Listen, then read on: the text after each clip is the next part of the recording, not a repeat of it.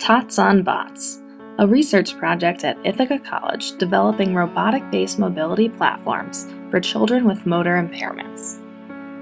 Independent mobility is crucial in the development of typical infants, allowing them to interact with their environments and develop a wide range of skills. Children with physical disabilities, such as cerebral palsy, miss out on this development and have been shown to demonstrate apathetic behavior and depressed motivation. Researchers have shown that mobility devices may provide many benefits to these children. Traditionally, powered mobility has not been recommended until children are 24 to 36 months old. Through the use of robot-powered devices, we are exploring the benefits of providing mobility to children as young as 6 months old.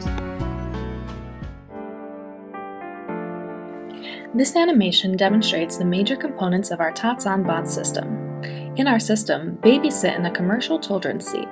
This seat is situated on a Nintendo Wii Fit Balance Board, which is on top of a Pioneer 3 robot. We developed software for the robot's onboard computer that recognizes shifts in the infant's weight and moves the robot accordingly.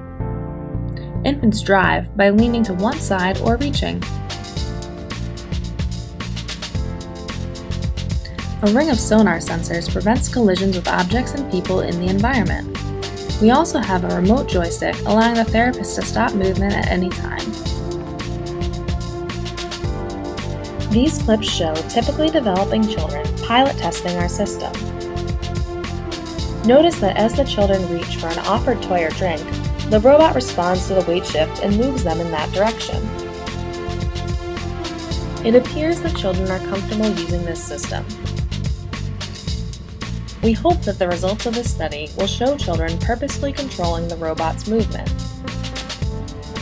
The next phase of this research will be a similar study looking at children with disabilities.